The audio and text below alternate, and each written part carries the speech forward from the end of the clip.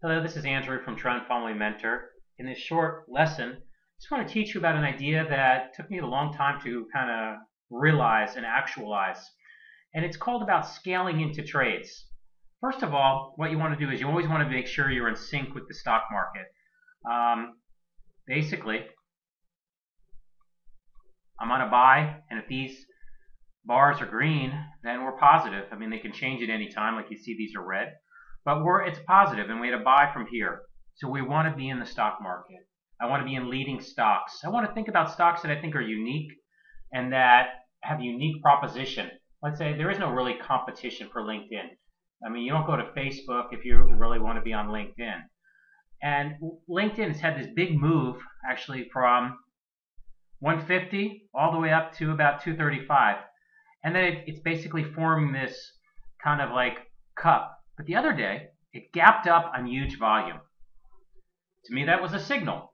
So I took it. I bought the high of this bar. But the idea is what you want to do is you want to scale into trades like this.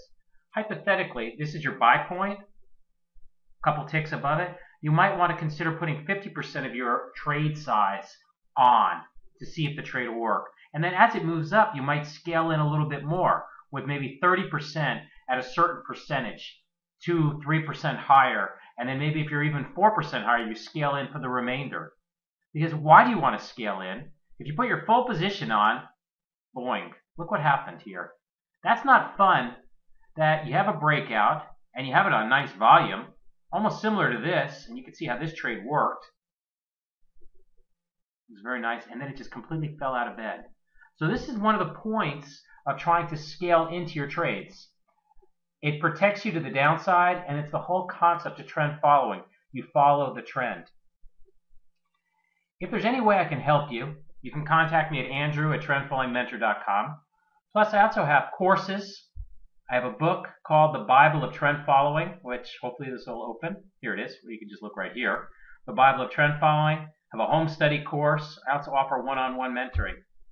And if I can help you in any way, just let me know. Thank you very much.